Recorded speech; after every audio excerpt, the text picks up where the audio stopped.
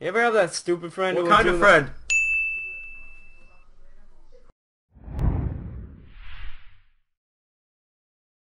Yay, Stupid Kid 3. Anywho, so if you didn't know, this is Stupid Kid from Stupid Kid 1 and 2. Wait a minute, I am? Oh no, it was based on someone else. Oh.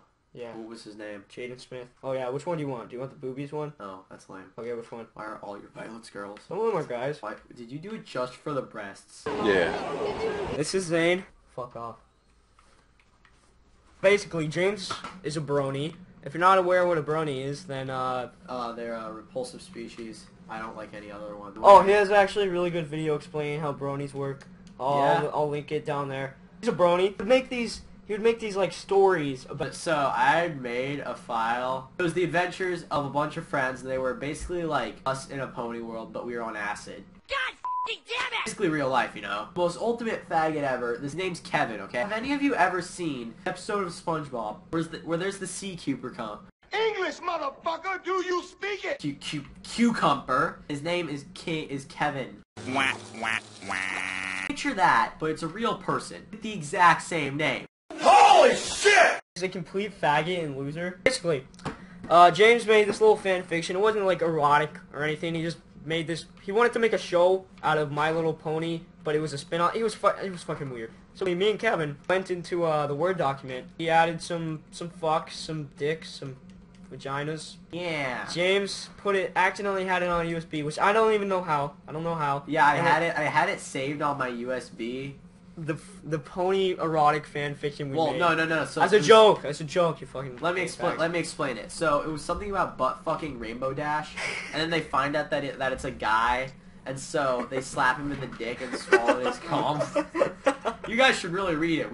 We'll I kind of jacked off to it maybe like 3 or 4 times. Just I had it on a USB because my USB was hooked into the computer. And not knowing this, I bring my USB to school. We're working on this one research project. I accidentally leave my USB at school. Our LA teacher, she went to the USB and like she was wondering whose it was. So she looked through the documents and shit, and she clicked on it, and then I can't imagine her face. She read that, and then she gave it to the principal, and we got a stern talking to. Yeah, Mr.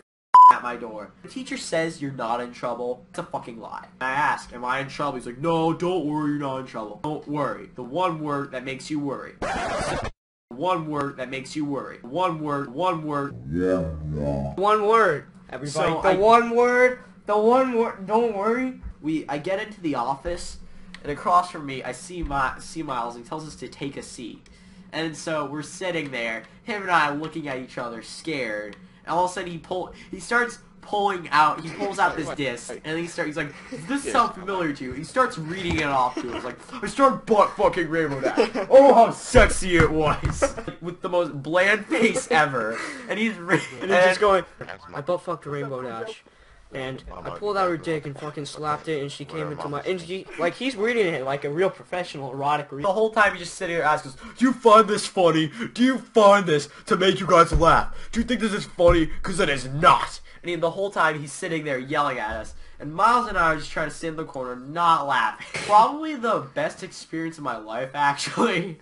Like, I'm probably going to remember this more than that one time I scored in lacrosse or any sport. People say their best memory was the time they first learned how to ride their bike. No, my best memory was writing a fan fiction and getting it caught by my teacher.